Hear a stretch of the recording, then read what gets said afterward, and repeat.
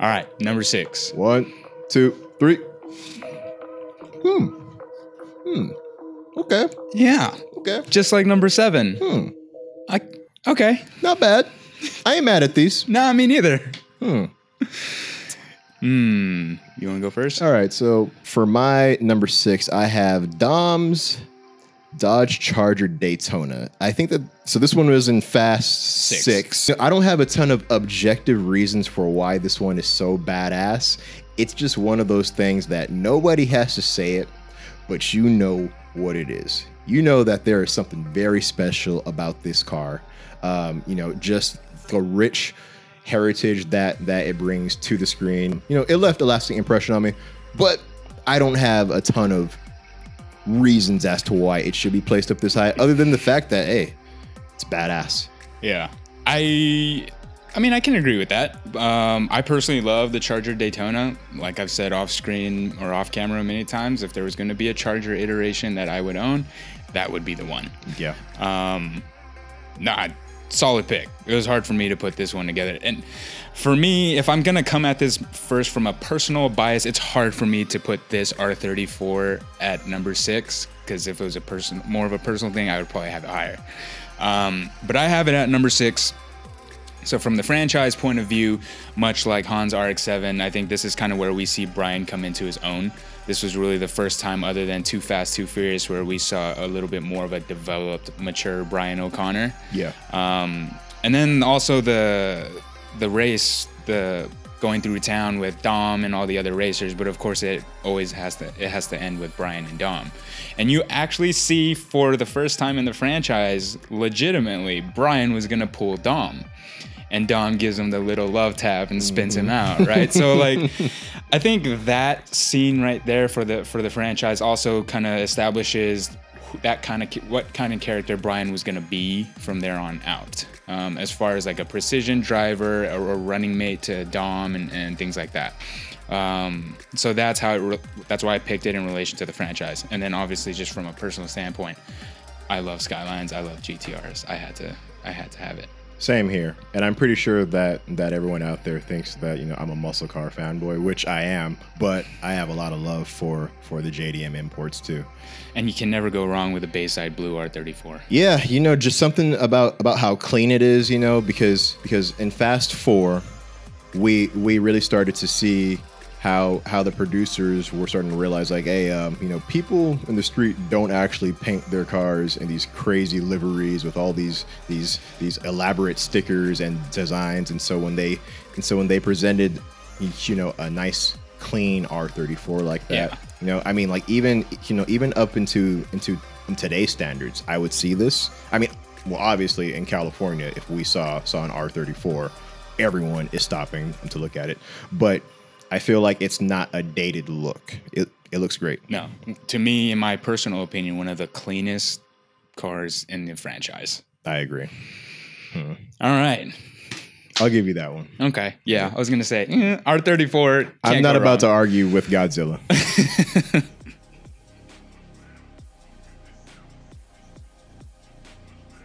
All right, we're getting in a top 5. This is what I was really waiting for. It's starting to get real now. Yeah, I'm very curious from here on out to see what our lists are gonna be. I feel like once we're into the top 5, this is like judgments based on a person's character.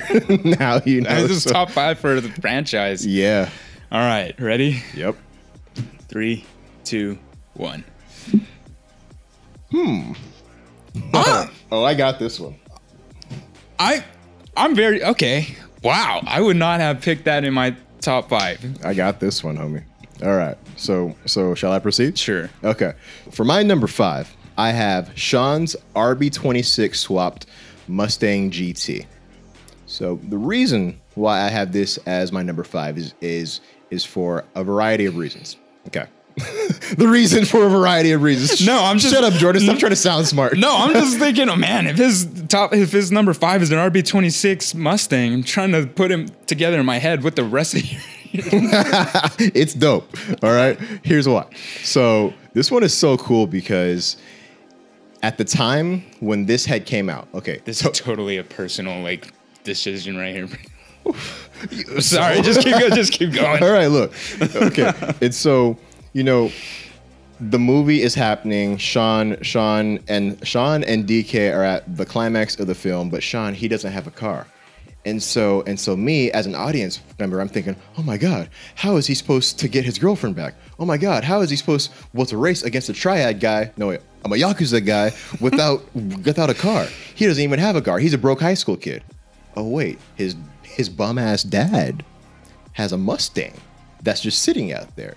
And then he has a Nissan Silvia that he crashed earlier. What if we put this in that? And so this was so cool because this was when drifting was starting to get more and more steam behind it, especially in the mainstream's eyes. And so the producers capitalized perfectly by doing an RB26 swap and dropping it into American Muscle.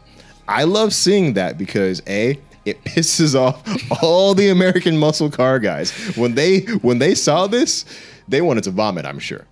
They did not like it, but a lot of people thought it was cool. And then after this happened, started to notice a real trend of this happening more and more often, of people doing Japanese swaps into American Muscle, and then vice versa, with Japanese cars starting to embrace, all of the LS swaps and everything like that.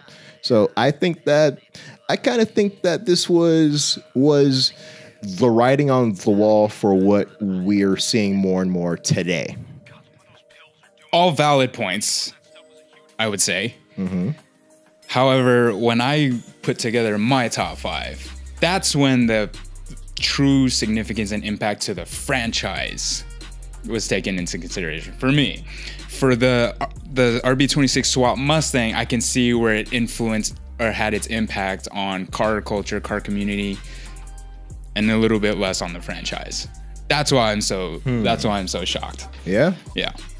So for me, I had to go number 5 with Brian's Mitsubishi Eclipse, because that's the first car that you're really introduced to as Brian's, first street race car. That's the first street race that he did, and your introduction to Dom and the rest of the team. And I mean, you have like the iconic scene where he rescues Dom from the police chase and things like that. I think it was just a very defining moment for what Fast and Furious is. And when you think about Fast and Furious just in general, you can't not talk about the Green Eclipse, despite how we personally feel about it, because Lord knows it's not my personal favorite car. No. I would be choosing that personally. Any day of the week. Exactly. But I just think when you're thinking about Fast and Furious, you can't not talk about the Green Eclipse. I definitely agree.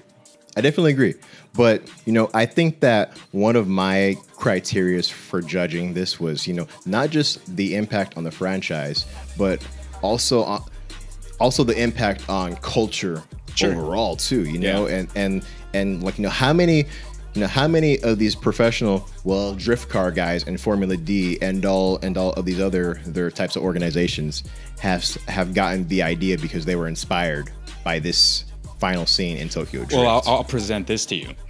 That engine swap, yes, I personally love it, to your point also, because it might piss off some true American fanboys and things like that. And it is very modern with the times. But I will say, with the introduction of the first Fast and Furious movie and what kind of gave street racing and car culture its history, this, I think, is what comes to mind. So without this, that I don't know is, would exist or be at the level to where it is today. That's my counter argument. But if you're asking me personally, I would choose that Mustang. I get what you're saying. This is top 5, dude. This is top 5. I don't know that I can have the Mustang in my top 5. You don't even have it in your top 10, apparently. It's not in my top 10. Wow. Man. We can rank this in order as we put together our top 5. I think this one can go unsettled right now. That was just my justification for the Eclipse. Okay. All right, number 4. 3, 2, 1. Wow. Okay. You're surprised that I have this that low, huh? Out of my top 5, huh? No, I'm surprised you have it that high in your top 10 list. Are you really? I am.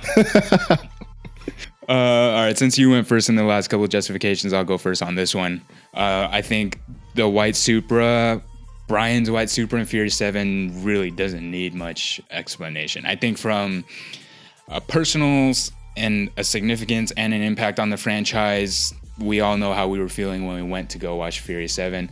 We all remember that last scene where he drives off, you know. So just from a impact standpoint, that an entire Fast and Furious franchise, that has to be one of the top scenes, memorable top scenes, in my opinion. Mm-hmm.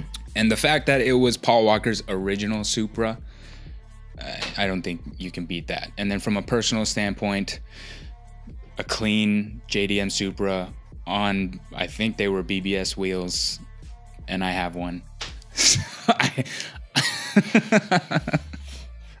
I don't want to do this anymore. That's why I had to go with Brian's white Supra. The Ice Charger. I have this one placed so high at my number 4 because I feel like this is the most outlandish, ridiculous contraption ever conceived by the mad scientist who goes by the name of Dennis McCarthy. Definitely. You know, and it's significant to me because for me, like, you know, so when I started here at Jada about almost 2 years ago, one of the first shows that I went to, we actually featured the Ice Charger at our booth. Mm-hmm. And for you guys, which you guys had seen it, well, multiple times prior, and so but you're used to it. Me, I had just seen the movie a year prior. Mm-hmm. I'm working here, and now I'm standing 5 feet away from this thing, and I just saw the meaty tires, the crazy body work. I learned some of the facts of what went into making this car. You know, they cut one Charger in half. I think that, and don't quote me, but they got the front half of a 70 Charger. They got the rear end of a 69 Charger, I believe. 68 Charger. Think, yeah. Sandwiched them together. Oh, and then they made it all-wheel drive. And hey. Oh, he's gonna do it. Oh, I'm going there. If you didn't know this, but it's also it's an LS swap. Mopar guys are throwing their beers at the wall right now, screaming at their wives in the Applebee's parking lot. No offense. I love Mopar guys. Don't worry.